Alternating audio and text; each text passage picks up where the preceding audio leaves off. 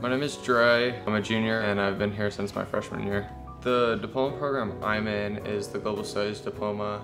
Our mission statement is think globally but act locally. So we promote this idea of global activism through our school community. And so I've been to Costa Rica twice.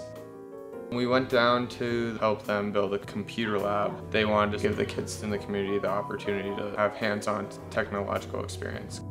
Mentors, starting with the Global Studies Diploma, especially Miss Hagee, building a relationship with her since freshman year. So going on the trip with her sort of built that trust and relationship.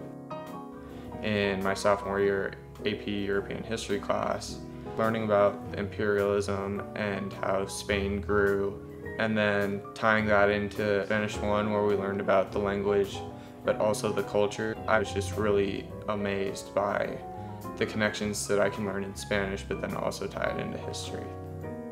I started racing competitively when I was 10 at King Harbor. It sort of started with sailing with my best friend when I got here. We've been doing so well in events that this year we've done 3 events and qualified for our Pacific Coast Championships.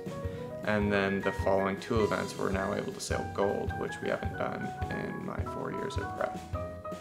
But this year I've stepped up as a captain, and so I'll get new freshmen on the team who ask me questions or what they can do to make themselves faster. It's just building that relationship with them, that if they have like a problem with someone on the team, they come to me.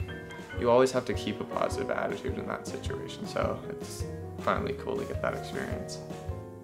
Outside of school, I help with this program called New Channels, and it's giving kids of the Boys and Girls Club of America and just people with disabilities and getting them on the water for the first time, giving them that experience of the ocean that I may take for granted every once in a while at practice.